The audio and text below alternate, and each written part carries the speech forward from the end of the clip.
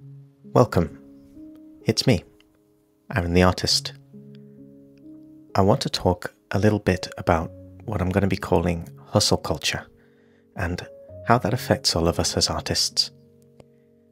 What I mean by the words hustle culture is just this idea that we should all be working absurdly long hours on our professional careers or goals with very little or, ideally, no time spent doing anything else, including spending time with friends and family, watching TV, playing games, pursuing other fun hobbies, or even just resting.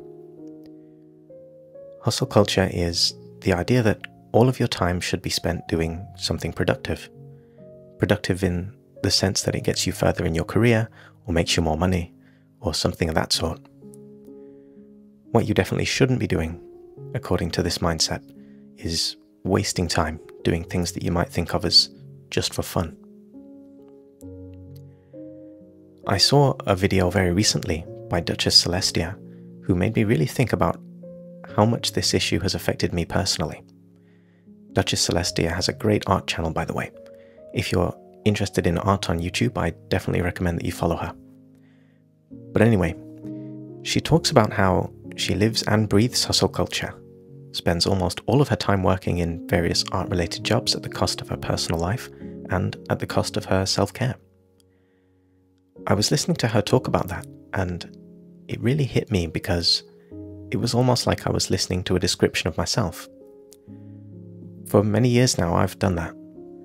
I've obsessively spent every spare moment I have trying to further my art career, and I've quite often chosen my work over something else that's important to me.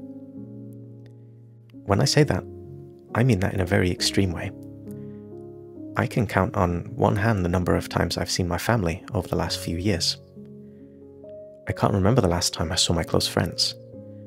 I've missed countless TV shows that I was really excited about. One of my biggest inspirations for becoming an artist in the first place was video games, and the only game that I can even remember playing is Octopath Traveler, the first one, and that came out years ago. None of that is to even mention the time that I give myself for rest or self-care, which is essentially nothing. I regularly function on 5 hours sleep, I miss meals, I don't keep track of my diet. In short, I don't really stop to take any time to take a breath. I just keep creating art, day in, day out, because in my head, any amount of time spent not working is time wasted, time falling behind, and time not succeeding. I don't want any of that to come across as whining, since those are all choices that I've made, because I thought that my art career needed 100% of my attention all the time. So, I can really relate to what Celestia is saying in her video about how easy it is to be swept up in hustle culture, especially because, as she rightly points out, it does work. If you're willing to do those things to yourself, you can succeed as an artist. I've made massive improvements to the quality of my art since I started doing that. I've had at least a handful of commissions to work on every month for a couple of years. I started this YouTube channel. I started a TikTok channel. So, it definitely works. The only question is whether you personally think that success in your career as an artist is worth sacrificing basically everything else in your life. Now, Celestia does a great job of highlighting how completely draining hustle culture can be for artists. I'd highly recommend anybody considering a career as an artist, especially an independent or freelance artist, watch that video. In this video, I want to think a bit about why artists fall into the trap of hustle culture in the first place. I sort of fell into the trap without realizing I'd even done it. I started pursuing an art career, and before I knew it, here I was, working myself to the brink of exhaustion, and I had never reflected even for a second on why I was doing that. If my experience is anything to go by, I don't think many of us ever consciously make the choice to do hustle culture. You can just sort of thoughtlessly end up embracing it and all of its harms, without even knowing that that's what you've done. So, how on earth did all of that happen to me without me stopping to see just how bad it was for me?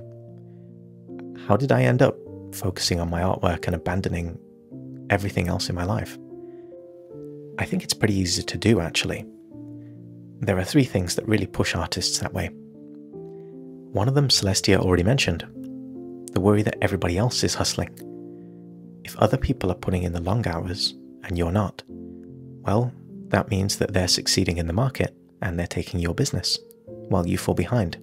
So the threat is that if you want to keep up, you need to work all the time because that's what everyone else is doing. There are two other reasons as well, though, so let's get to that. One of them is the idea that you should have multiple streams of income. It's common for art influencers. You know, I really don't like the word art influencer, but I'll use it anyway. It's common for those people to say that we ought to try and have multiple streams of income as artists. We shouldn't just rely, for example, on selling prints. We should try to have 3 or 4 other ways of making money with our art on top of prints, so that when our prints do badly, we can rely on the other streams. And so the influencers tell you, it's even better if those streams can be, air quotes, passive income. Because then you don't even have to work to make the money. As a young artist, I remember thinking that all that sounds fantastic. It makes being an artist sound super profitable and stable, since you could have multiple good ways of making money with your art. And that way, I used to think, it doesn't matter if my YouTube channel never gets to 2 million subscribers. It won't matter because I'll have my print shop, and I'll have my commissions, and I'll have my TikTok, and all of them will pool together to make all the money that I need. But here's the reality of that situation. Never underestimate the amount of work any of those things takes. And the more streams of incomes you want, the more work that you have to do. I currently do 3 different things. I take commissions, I run this YouTube channel, and I run a TikTok account. As I'm sure a lot of you will know, to make money with commissions, you have to create the marketing materials for the commissions, create the commission sheets, write the terms and conditions, make all those kind of documents. You have to actively market your commissions on social media, run paid advertising for commissions, talk to clients every day, actually create the commissions, and keep track of all your profits.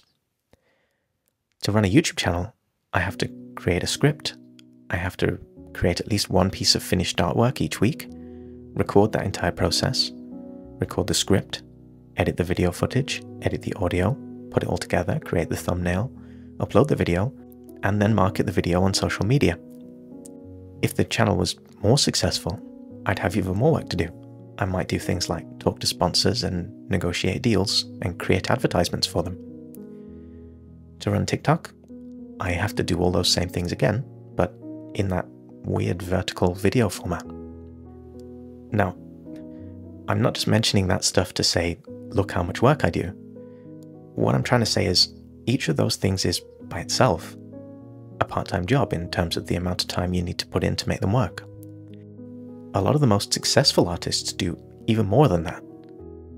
They do all those things, and they sell original prints, they manage a Patreon, they create video game assets, art books, any combination of those things. The more of these things you take on, the more stable your income is, so you can definitely see why people really want to have multiple streams of income like that. The problem is, each of them takes a massive amount of work, and despite the myth that people keep telling you, almost none of that is really passive income. All of it requires you to do at least some work every day to make it successful. So that's at least one reason why I think hustle culture has such a grip on artists. There's this real pressure to have multiple streams of income so that you can be a successful artist. And having multiple streams of income naturally comes with an absolutely extortionate amount of work.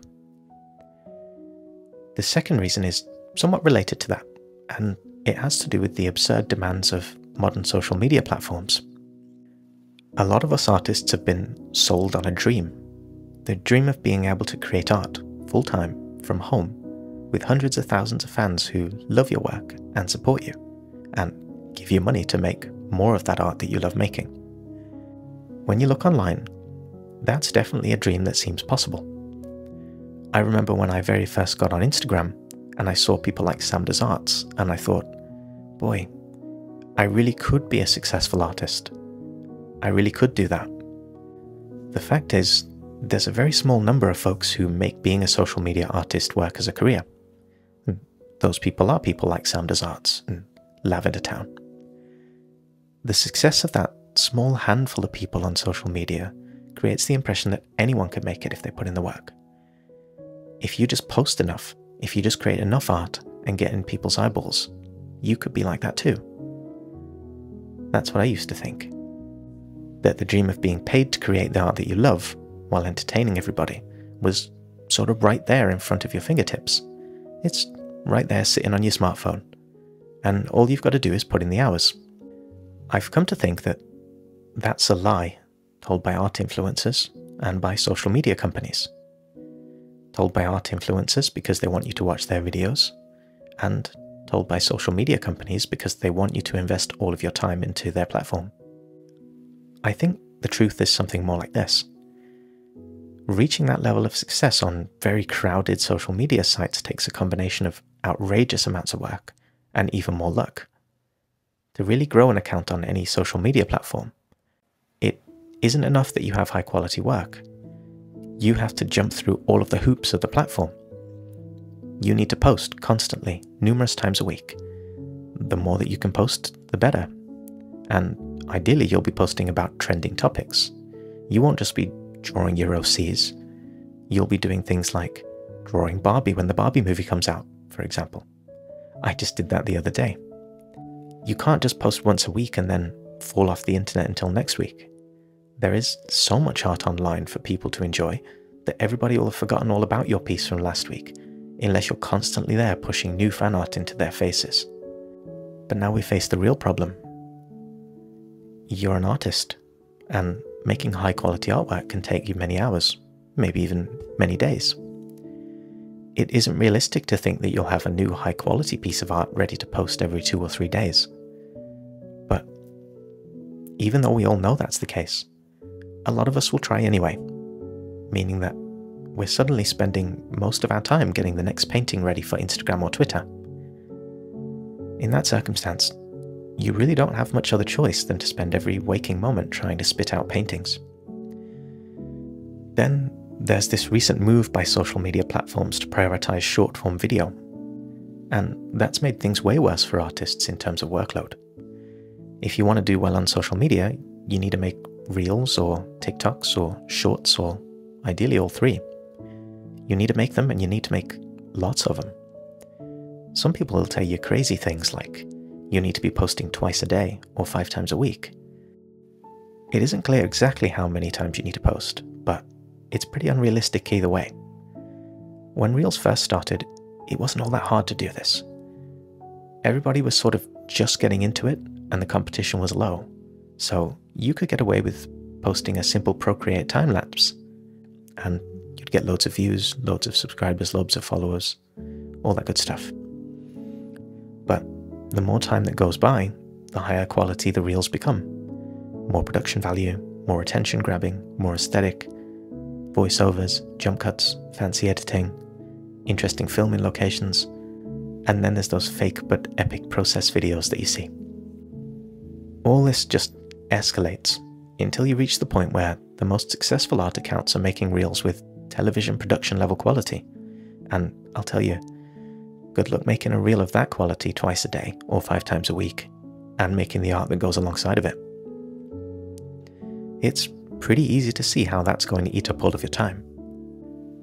Honestly, I think a lot of hustle culture is created by these two ideas in the art community: the pressure to create multiple streams of income, and the popular idea that being successful as an artist requires being successful on social media. Now, what exactly are we supposed to do about that? Hey, don't look at me. I'm not here to provide any solutions. It's not like I think there's much alternative. If you want to be a full-time artist, you probably do need multiple streams of income. And you probably do need to be successful on social media. I don't think for a second that me just pointing out that these are the reasons for hustle culture is going to mean that everybody just stops working themselves into the ground. I'm sure lots of folks will carry on anyway, and that's fine. But I think if I'd been aware of how harmful those two ideas would eventually be to my own life, if I'd actually stopped, towards the beginning of my journey and thought a bit about how this stuff was making me give up everything else that I like in my life, I might have thought twice before I went down that road. So if this even just gives you a little bit of a warning of what's to come, then it's been worth it. Anyway, that's about all I've got to say about that. So if you're still here, do all of those things for me, and have a nice day.